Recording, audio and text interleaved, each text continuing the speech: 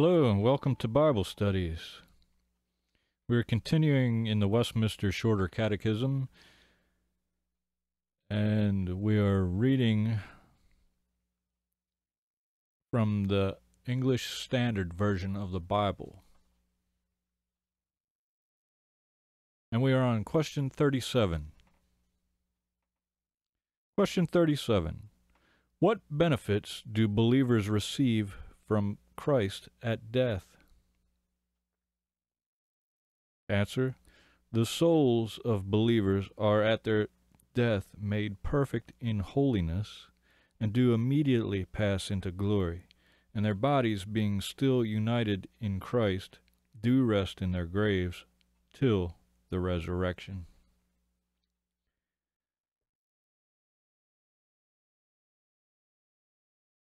Our souls, the souls of believers, are made perfect in holiness at death. And here in Hebrews chapter 12, verse 23, we read, "And to the assembly of the firstborn who are enrolled in heaven, and to God, the judge of all, and to the spirits of the righteous made perfect." And the souls of believers do immediately pass into glory. And we read in Luke chapter 23, verse 43. This is Jesus speaking with the thief on the cross, who realized that Jesus is who he said he was, the Messiah, the Son of God.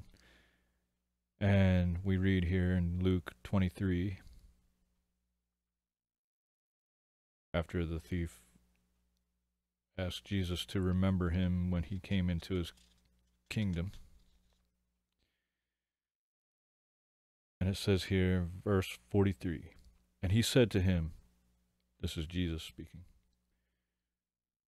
"Truly I say to you, today you will be with me in paradise." Next we'll read in 2 Corinthians chapter 5, verse 6. "So we are always of good courage. We know that while we are at home in the body, we are away from the Lord." And verse 8, "Yes, we are of good courage, and we would rather be away from the body and at home with the Lord." Philippians chapter 1, verse 23, "I'm hard pressed between the two. My desire is to depart and be with Christ, for that is far better." And the bodies of believers are still united in Christ. And we read here in 1 Thessalonians 4, verse 14, "For since we believe that Jesus died and rose again, even so, through Jesus, God will bring with him those who have fallen asleep."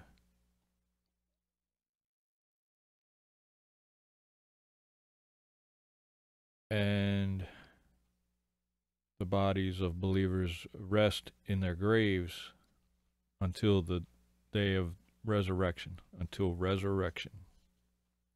And we read here in Daniel chapter 12, verse 2, "And many of those who slept in the dust of the earth shall awake, some to everlasting life, and some to shame and everlasting contempt." John 5:28 and 29. "Do not marvel at this, for an hour is coming when all who are in the tombs will hear his voice and come out, those who have done good to the resurrection of life, and those who have done evil to the resurrection of judgment." Acts chapter 24, verse 15. "Having a hope in God, which these men themselves accept, that there will be a resurrection of both the just and the unjust. Question 37. What benefits do believers receive from Christ at death? Answer. The souls of believers are at their death made perfect in holiness, and do immediately pass into glory, and their bodies being still united in Christ, do rest in their graves till the resurrection. Until next time, this has been Bible Studies. God bless.